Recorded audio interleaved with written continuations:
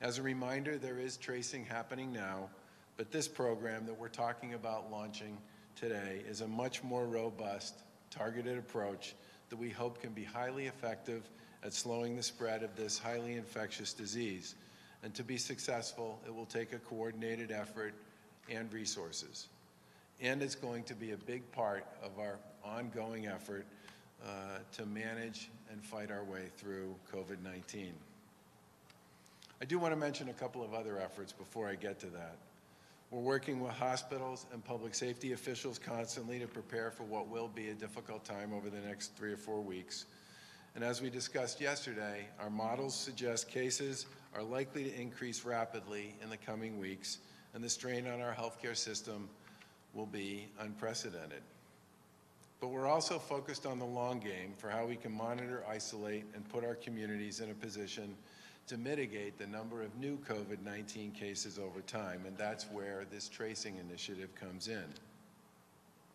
By monitoring and isolating through an enhanced community tracing program, our state can be positioned to reduce the number of cases, new cases, in the long run. Staffed by a team of epidemiologists, the Department of Public Health works directly with every local Board of Health across the Commonwealth already. Case tracing work will be conducted under the Bureau of Infectious Disease and Laboratory Sciences, who will remain the epidemiological experts in all case tracing efforts.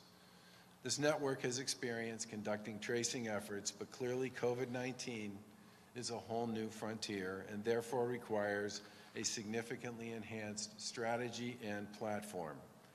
Our new community tracing program will stand up a virtual call center that will consist of nearly 1,000 virtual contact tracers, many of which have already signed up to help. Staff will contact COVID-19 patients to learn about their recent activities and ensure that they're taking appropriate steps to get healthy and to not spread the virus further. The call center will get contact information for as many people as possible that they have come in contact with, and potentially exposed people will be contacted and informed so that they can stay healthy, isolate when appropriate, and prevent further spread as well.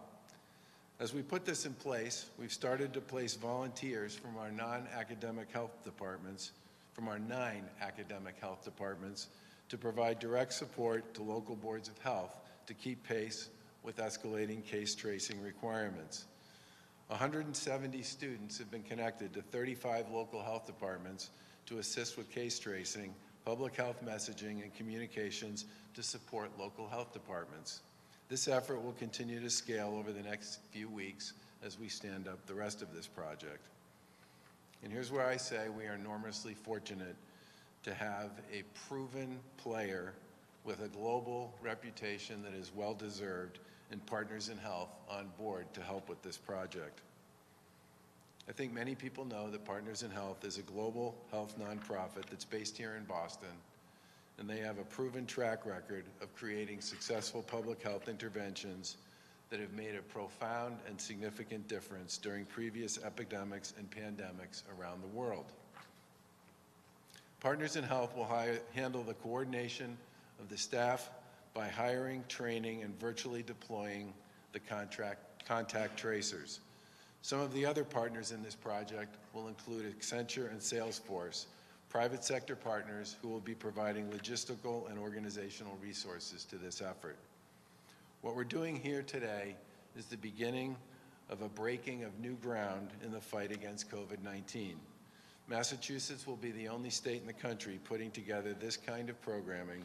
There's no nationwide tracking that's currently being done, and we anticipate that we need to get out ahead of this and do everything we possibly can here in Massachusetts to deal with COVID-19 in the aftermath, through and in the aftermath of the surge.